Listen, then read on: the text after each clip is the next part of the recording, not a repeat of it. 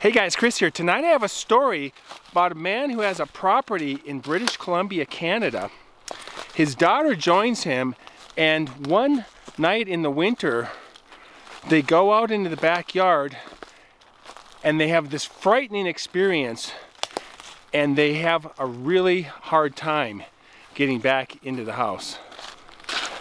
That's next.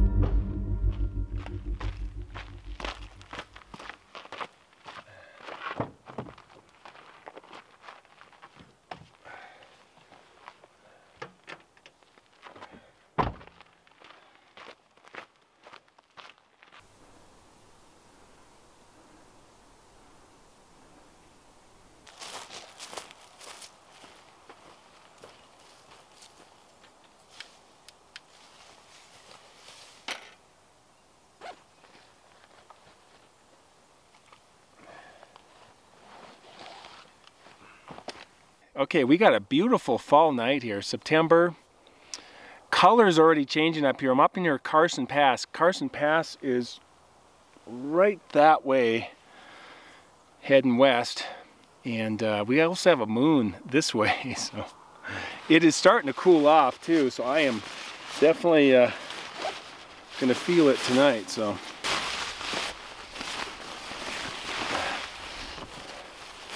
It's a great time of year though. I love this time of year. Really fun seeing the colors coming in and on the aspen trees. That's one of my favorite things in the fall. So everyone loves fall colors. How can you go wrong? All right, tonight we have Hop Knot IPA, and that is by the Four Peaks Brewing Company, and that is what I am drinking tonight. It says it's citrusy, balanced, and knotty. I don't know what knotty means. It's spelled knotty, like a tree, not like you think it is. Oh, little elevation change will do that to your beer, for sure. That's why I'm out in the wilderness, so I can, there we go. All right, that will be, it's balanced, so I don't know what that really means, but I'm going to be more balanced after I drink it, I guess.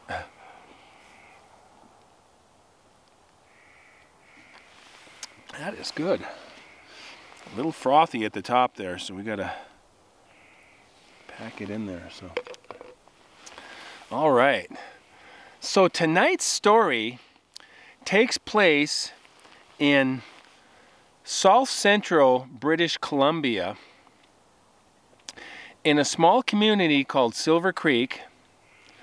And Silver Creek is east of Vancouver, and about halfway between Silver Creek and Vancouver is a provincial park, which is like the United States version of a national park, and it's called Sasquatch Provincial Park. Isn't that interesting? So in 2003, a man named Stephen was living on the outskirts of this community called Silver Creek, kind of up near base of this mountain in the pine trees. Had some property, less than an acre, but it was felt pretty remote, and he really enjoyed it. He used to work in Toronto, and he retired early, and he always wanted to have a remote property, a little bit of land in a really interesting area. And so British Columbia, really pretty, it's like Montana on steroids. And I used to live in Montana. And his daughter wanted to come and live with him And she decided to spend the school year with Stephen. And her name was Katie. She was 9 years old. And during the summer, she would spend her time with her mom down in Seattle, south of there. And he was really happy that she chose to kind of live up there, at least during that particular year, because he thought she was kind of becoming a city girl and maybe didn't want to come out. And turns out she really liked it out there. She came up, and then that fall, interesting, she told him 2 occasions that she had where she saw something while playing in the backyard. The first time she saw a couple of dark shapes in the forest, the ridgeline behind their property. And the second time she was with a friend, and they heard off in the woods in the same general direction this howl before it got dark one evening. And she kind of tried to describe it, and Stephen didn't really take her seriously because he thought, well, she probably saw maybe a black bear with a cub or something in the forest, and maybe she heard coyotes, because he'd been living there a couple years and he'd never had any issues. He felt safe there, and he just really felt comfortable there, so he didn't think much of that. It was one afternoon in late winter, they got fresh snowfall, and Katie liked to ice skate, and there was a pond, a small pond, about 100 feet back behind their porch, off the back of the house. And in this pond, when it froze, there were some trees along the edges, and it was kind of cool because they're having these pine trees around it, and you could skate around the pine trees, and they always enjoyed that. And Stephen and Katie really bonded over their times ice skating and just being in nature. And so this particular time, she had a friend over, and she came up with the idea, said, hey, let's ask my dad if he wants to go skating, and we'll play some hockey out in the ice. It'll be kind of fun.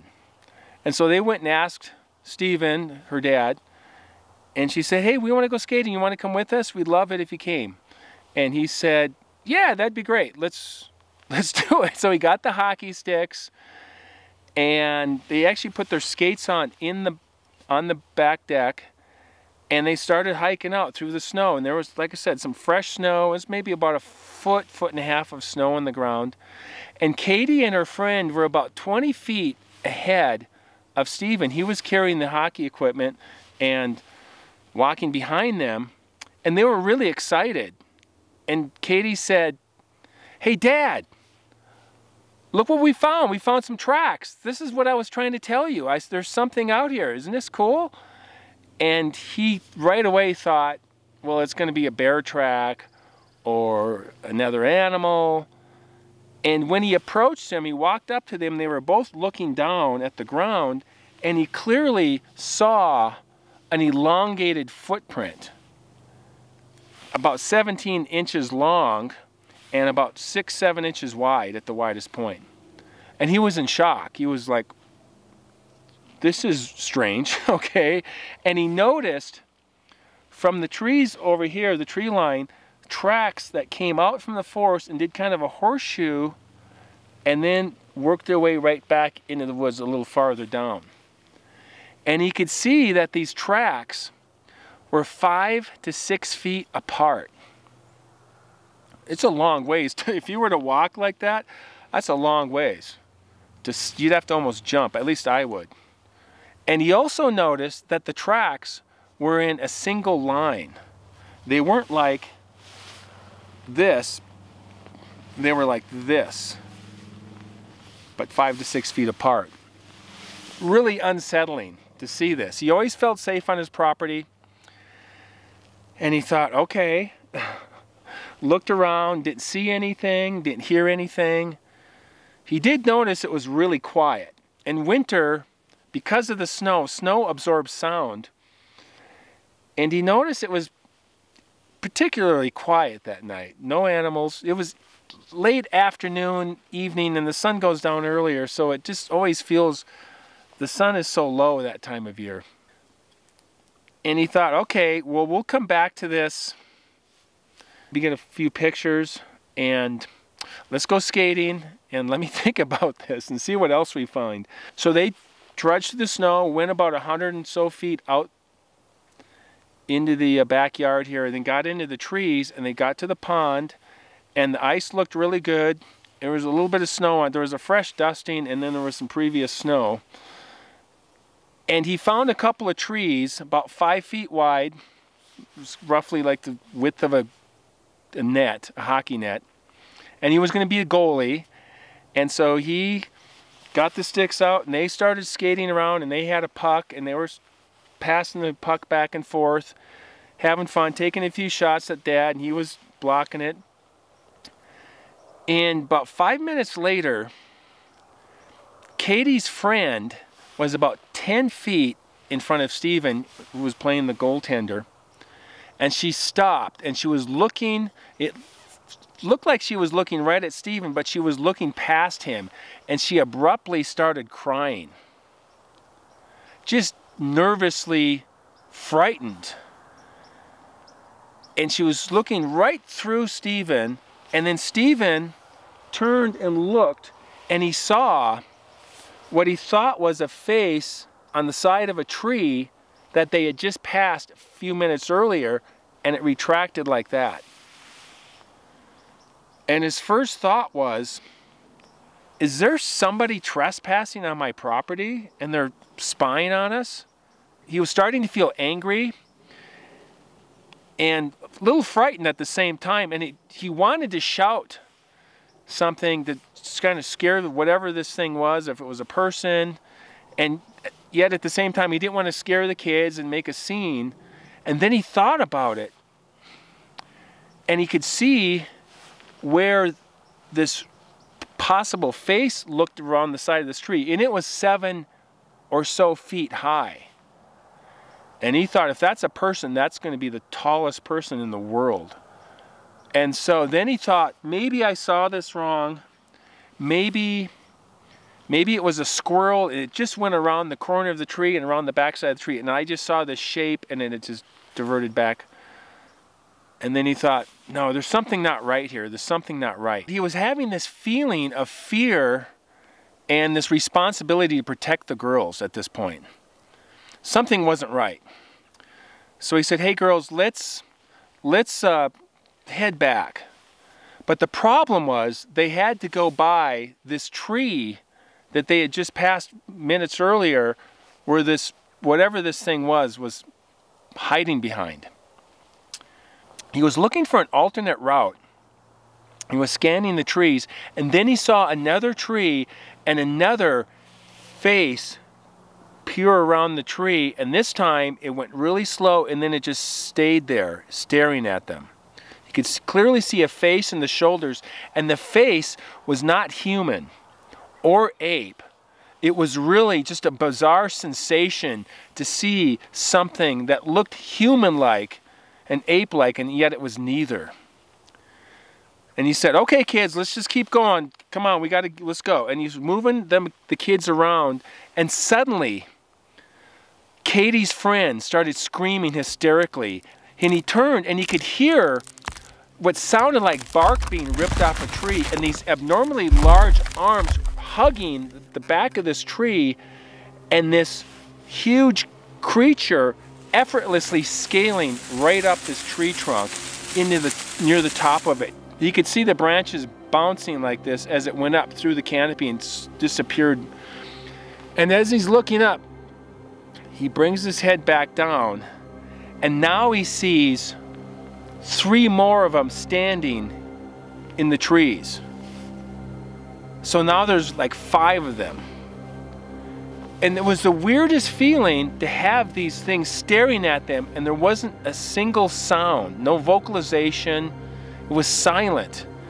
And that just gave him the creeps, that these things were just staring and not making a sound at this point.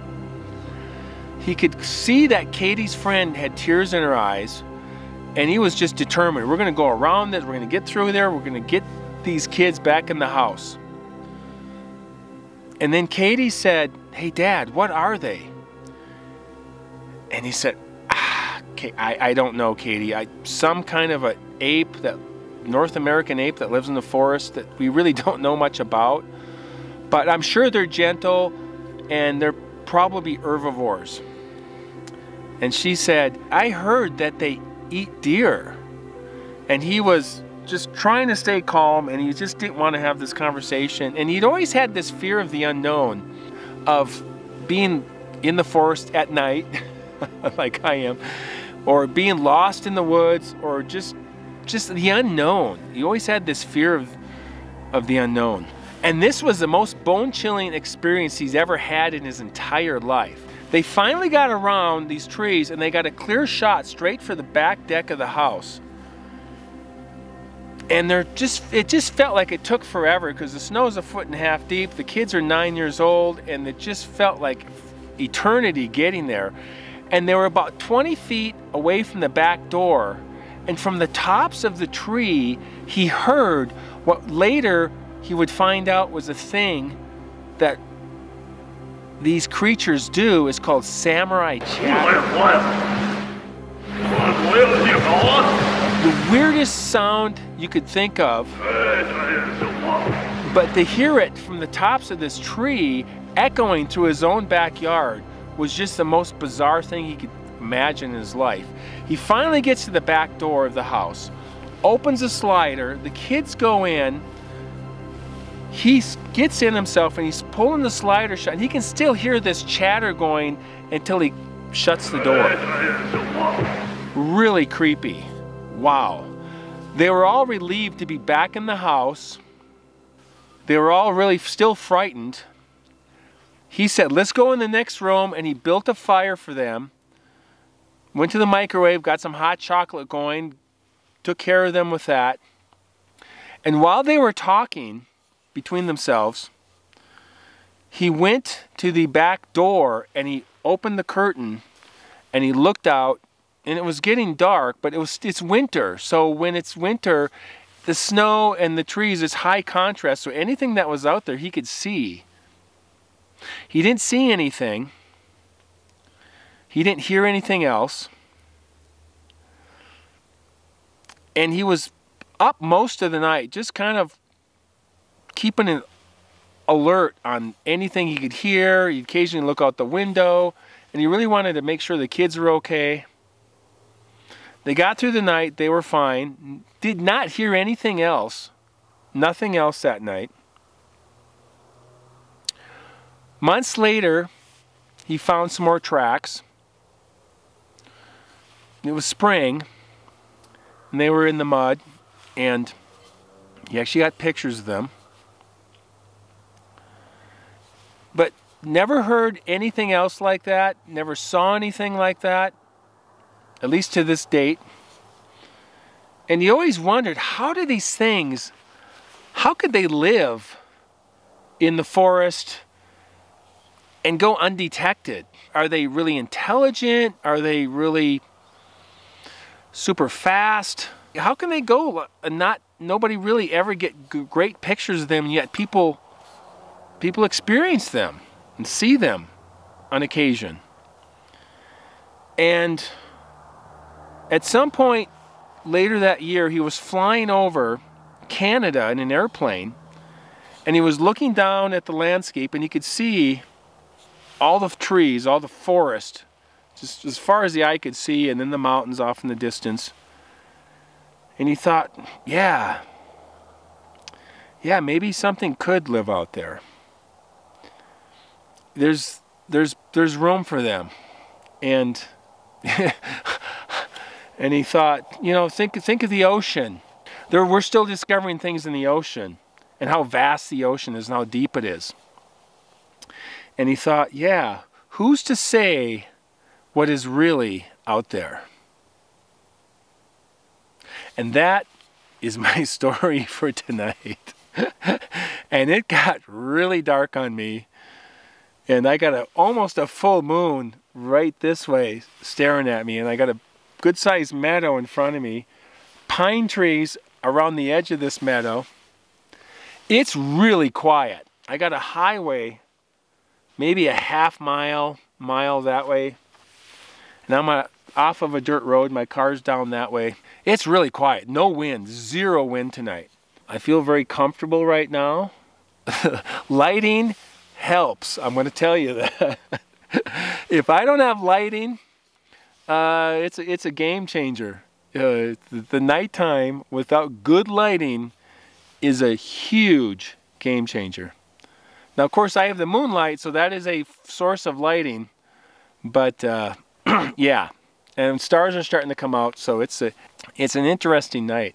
I love it, and I know things are going to change drastically over the next month and a half, 2 months, as far as winter and snow and things like that coming. So yeah, anyways, just my thoughts. Being out here, you feel alive. You just feel kind of alert and alive, and your senses are hearing things, smelling things, seeing things, and yeah, just, I don't know, just an observation about I could easily be doing this at home with a green screen, okay? Isn't that what, that's what most people do that are telling stories. They're in with a green screen, they're in their kitchen. I like it out here, okay? I prefer to be out in the woods. It may be to my detriment, but that's I'm comfortable, or at least comfortable enough. So enough said. Hey, if you guys like stories about strange, unexplained, and things that go bump in the night, you guys know what to do, right? Click the like, subscribe, do some nice comments, and that's fine. That's great. I appreciate that. And yeah, we will see you on the next one. I am going to keep going. I got some more stories lined up, more locations, and more, the second half of fall here coming up, and then winter is going to be interesting. Gotta tell you. All right, thanks you guys. We'll see you next time. Keep hiking.